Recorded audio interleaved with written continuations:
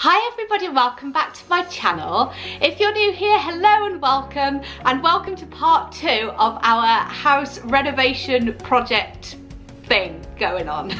If you didn't see part 1, then please do go and check that out. It's just the empty house tour. Basically, I'm doing a project management course and I got offered the opportunity to project manage this house like as a renovation so I could build my portfolio. I'm going to insert like the clips now. I'm going to take you on a house tour again and you can see what it looks like as just completely empty. Without further ado, I'll show you around the gutted house. Here we go. So here's a load of gubbins from in the house. Loads of bricks and bits of door frames and flooring and other stuff. And heading on around the corner here, here's more gubbins and bricks and wood and carpet and stuff, all ditched in the garden. I want to make sure that we get rid of this properly, so that's why it's all there at the moment. So I'm just going to go down here and just show you a view from the front door. So as you can see, the carpet's been removed, the wallpaper's been removed and all the Artex has been scraped off the ceiling. That was tested for asbestos and thankfully it was fine. So just looking in here, it's just kind of storage at the moment. That's all been stripped of its nice stripy paper. This was some bargain insulation off Facebook, trying to save a few quid. The gas fire has been disconnected and to be honest there's not much more to do in here. All the walls are pretty flat, so it's just a case of sanding the woodwork, sinking the light switches and we're ready to go.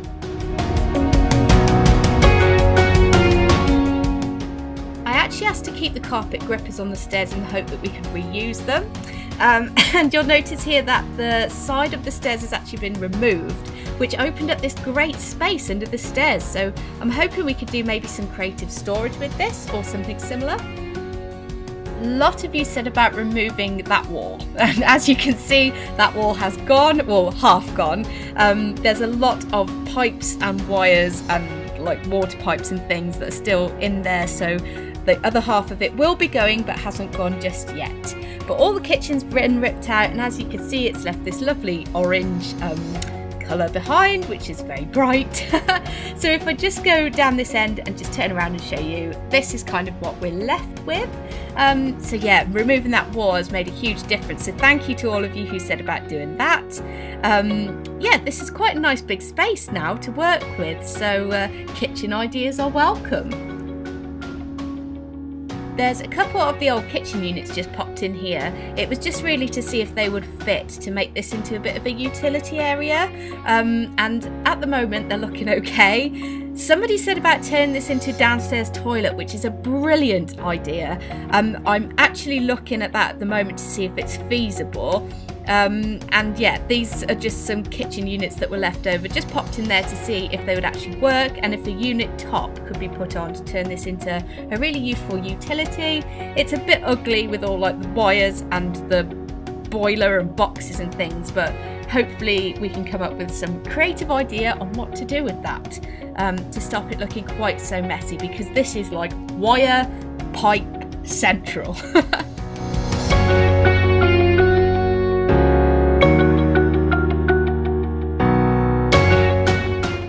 Heading up the stairs that banister has gone, so if you've got any ideas for stylish banisters, do let me know. You'll also notice as well that that heater that was on top of the stairs is now gone. We're left with a bit of a pipe sticking out at the moment and a great big dirty hole to the outside. So those will need sorting out and blocking up, but it looks so much more spacious on there with those gone.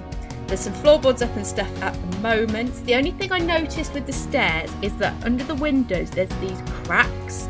Now I know nothing about the severity of cracks, so these could be bad cracks, they could be not so bad cracks. So I'll get somebody to look at the cracks and decide what kind of cracks they are.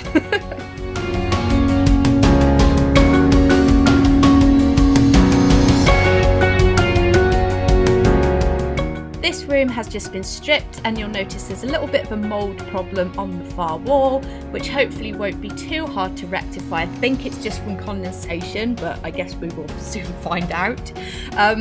loads of you gave me brilliant ideas for this like box thing that is the stairs, about like putting a baby's wardrobe on it, or maybe some like shelves for like some Instagram stuff, or even turning it into a YouTube area, which I thought was amazing. And then popping out of this room and into the master bedroom. It's also been stripped. It's a rather fetching shade of bright pink. And the thing to notice in here is that somebody's got the same Poundland mug as me. How cool is that?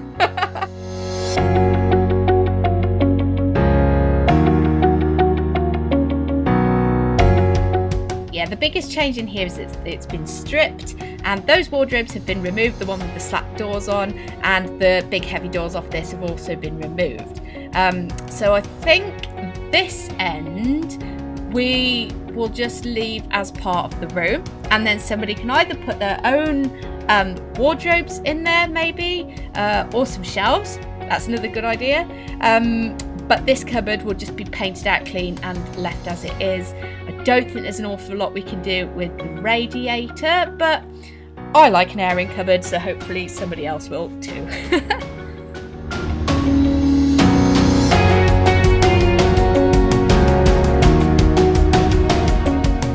Bedroom 3, again, it's just been stripped, but it is another mouldy one. This is probably the worst wall for mould. You can see this, the wallpaper is kind of like moulded itself in a horrible mouldy stripy pattern. So you've just got to check and find out why that's happening, whether it's just condensation or whether there is a leak somewhere. But I'm not too worried about it. Don't think it'd be too expensive to fix.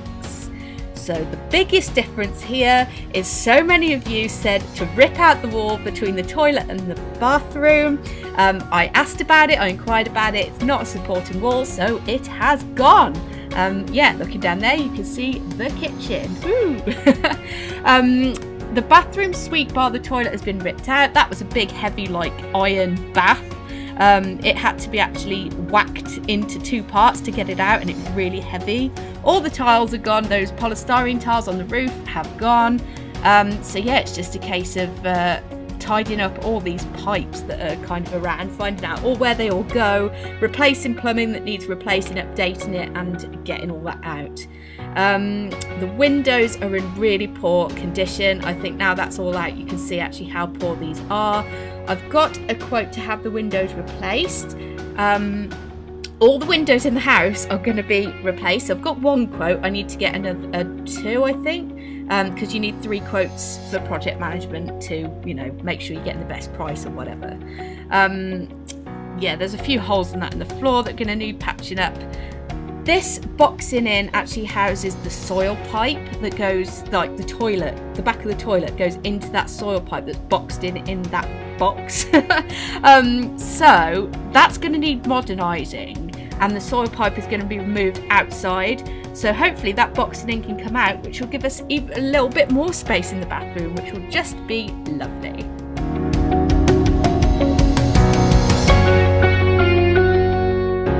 And then last but not least, I think this bit that was the door into the bathroom is going to be blocked up, and the bit that was the door into the toilet is going to still remain as the door. I think that's the best way to do it. If you've got another opinion, let me know. And then just a quick view out in the garden, you'll see that the trees have gone and the sheds have been all pulled down.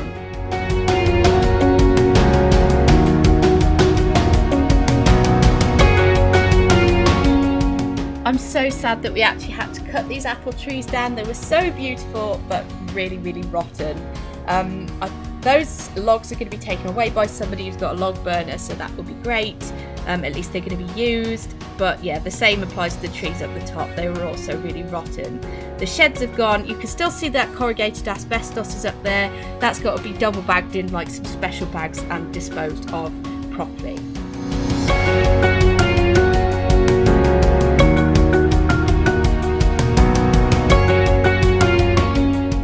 So here we are outside. This is all the junk that's about. I've got a lot of eye rolls because I want to get rid of it as kind of well as possible. Recycle as much as possible.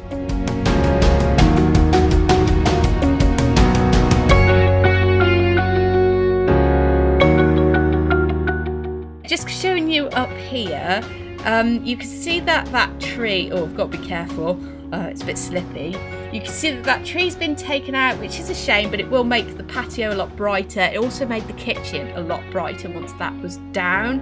And then back here, yeah, as I said, those sheds have gone. Somebody said about putting astroturf, like plastic grass, in up here, which I think is a brilliant idea, so I need to cost that up, because this is a lovely space that would be great for kids to play in. And then I've had a quote for new windows. Sadly, can't afford the trendy grey colours, so having to go for white, which I'm a little bit sad about, but never mind. So I hope you enjoyed seeing what I've done to the house so far. Thank you so much to those of you who popped comments under the last video. I took a lot of what you said on board. So thank you to those of you who said about like changing around the bathroom and taking out that wall. I personally didn't think we'd be able to do that because I thought like the wall would like hold up the ceiling, but apparently it doesn't. So I put your comments to the builders and they tested the wall, and yeah, it could come out. So thank you to those of you who said that, because now the bathroom looks so much bigger now that toilet and bathroom are all linked together. And also thank you to those of you who said about that end wall in the kitchen. That was actually the wall that continued down from the bathroom, so that one could come out as well. So as you've seen from the video, that one is now partially out. There is a little bit of a issue with the soil pipe. It's like an old-fashioned soil pipe. Like, don't ask me technical things, I don't get it, I'm only the project manager. But apparently the soil pipe is like an old-fashioned one, and there needs to be some like build reg checks or something, and then it might be able to go outside, which means that that bit of boxing in the bathroom and downstairs in the kitchen can also be pulled out, which will make that wall a lot more flush. But yeah, thank you to those of you who said like about removing those walls. Some of you have just got the most fabulous and creative ideas with this. Like, you're absolutely amazing. You all deserve jobs in interior design. So yeah, if you've got any comments about the house now, do feel free to follow me over on Instagram, and do kind of either private message me or tag me and things, tag away. I'd love to hear all your ideas and all your inspiration. All of you who commented on that video are just incredible.